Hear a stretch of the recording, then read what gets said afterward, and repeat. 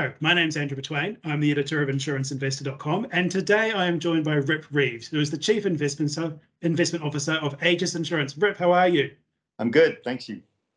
Rip will be speaking at our Institutional Fixed Income Investor North America 2022 Summit, which will be online on the 19th of October.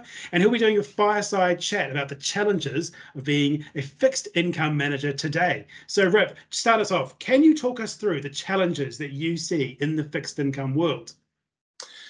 Absolutely. First and foremost, I would think some of the biggest changes that we've seen is just in the technology and the use of technology. Tons of product development, like ETFs, for example. You've seen a lot of structuring, finance type things that reshapes the risk of various types of collateral. And you've also seen a lot of regulatory requirements that have come down the pipe, like enterprise risk management, ESG, for example. And what a lot of these collectively tend to do from my perspective is it kind of reduces the predictive value of some of the judgments that we've made, and our historical relationships and correlations that we look at actually meaningful anymore, because there are a number of channels that are feeding into the technical and the price market volatility that we're seeing. And if you're looking at a specific environment like we've had in 2021 as well as year to date in 2022 from a fixed income standpoint, the only name to the game right now is really pure defense, because you've got every asset class from cash to effective cash to high yield, and everything throughout the investment grade universe that's generating negative returns. So there's really no place to hide at the moment. So all of these technological advances, the regulatory requirements, a lot of what we're seeing is just generally reducing the predictive value of the judgments that we make in the investment strategy, and increasing the amount of volatility. That's a really good answer, and thank you for that. And you mentioned there playing defense, and I think that's a really good point, and it kind of leads on to my next question, which is, what is your thoughts on the Fed and the actions that they've taken over the past year in terms of inflation, in terms of balancing the economy, and has this helped or has it made the market more challenging? Well, first of all, it's a loaded question, but thank you.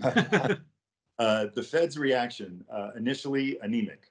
There was none. If you remember back in the middle and the latter part of 21, everything that we were seeing from an inflation standpoint was described as transitory. I don't necessarily think the market thought that, but that was certainly the political answer that we were getting. And part of what we're seeing right now with 50 basis points and probably 75 basis points in the next meeting, they're playing catch up at the moment. What this means for us in the marketplace is that there is less of a very methodical move to be less accommodative than they've been over the past several years. And generally speaking, certainly the fixed income markets, as well as the risk markets, don't like that. So any kind of surprise that, like this isn't so transitory, and look how fast we have to react to this. The market tends not to like this. So again, going back to the first question, less predictive value of what we're looking at in some of the historical relationships. And all you have to do is look at the negative returns in the fixed income market, the public fixed income market, and the level of negative returns in investment grade corporates, treasuries, agency mortgage-backed securities. Their current year-to-date negative returns are far beyond their historical standard deviation of returns. So we're looking at the quote-unquote fat left tail events, which is indicative of, hey, we've been surprised and this is not good. So more volatility, less predictive value. Interesting. Some really interesting points there. So moving on from that, we've kind of got the reason that we have this Fed anemia, as you described it initially. In the post-pandemic, high inflation, rising interest rates market that we find ourselves in, what are some of the ways to find the benefits, if there are any, to this situation? Wait a minute. Are we post-pandemic? I didn't think that. Apparently, according to the politicians, we are. Yeah. hoping that, this is going to be a little on the negative side, trying to find some lemonade with the lemons. But in an odd way, I guess one of the benefits of what we're experiencing, certainly in the fixed income markets in 21 and so far year to date in 22, and I would expect throughout the rest of this year and possibly well into next year, it's a good education for a lot of us in the markets. We have been very spoiled, certainly with the markets in 1920 and then in the risk markets in 21, where we have for years have had low rates going lower, very, very handsome returns in the public fixed income markets. And so in an odd way, this is actually kind of a good education for a lot of us in the market that this really can happen, even though we haven't seen it in a very long time. The only other thing I would say is a potential benefit is one of the things that we had been whining about for the past several years with rates low and going lower was that we couldn't get any yield in the market. Well, one of the things that we've done is kept our portfolio duration extremely short, which even though we're still playing catch up with the market, we have some decent turnover in the portfolio, so we can actually implement some of these higher interest rates and higher yields into the portfolio. Ultimately, that'll give us more cushion going forward with respect to returns. So if I had to try to find some benefits of higher rates to a fixed income sector, those would be the only two I can kind of sort of find. So I want to finish this off with, we've got the negative and we've got the quote unquote positive here. Yep. What is your view of the remainder of 2022? What do you see the market doing and leading us into 2023? How do you see the market progressing from its current state?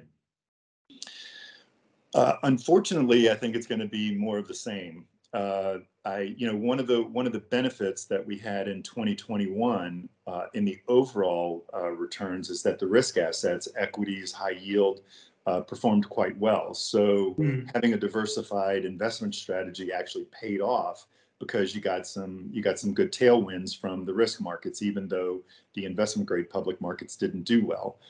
Private markets generally did well as well, in addition to the risk markets.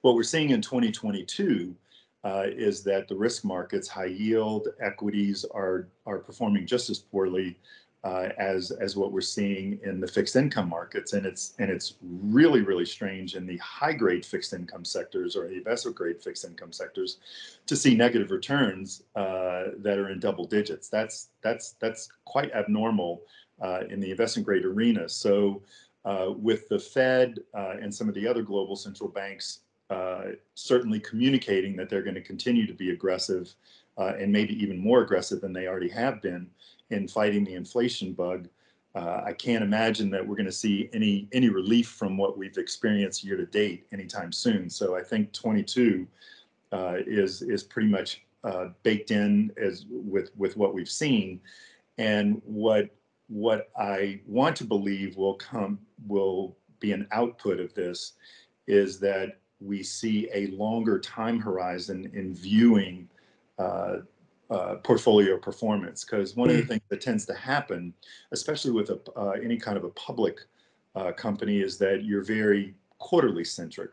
So it's not unusual as a portfolio manager of some kind of public portfolio where you're going to get a call, in the last couple of weeks of every quarter to see what you can do to kind of help what the quarter is going to look like.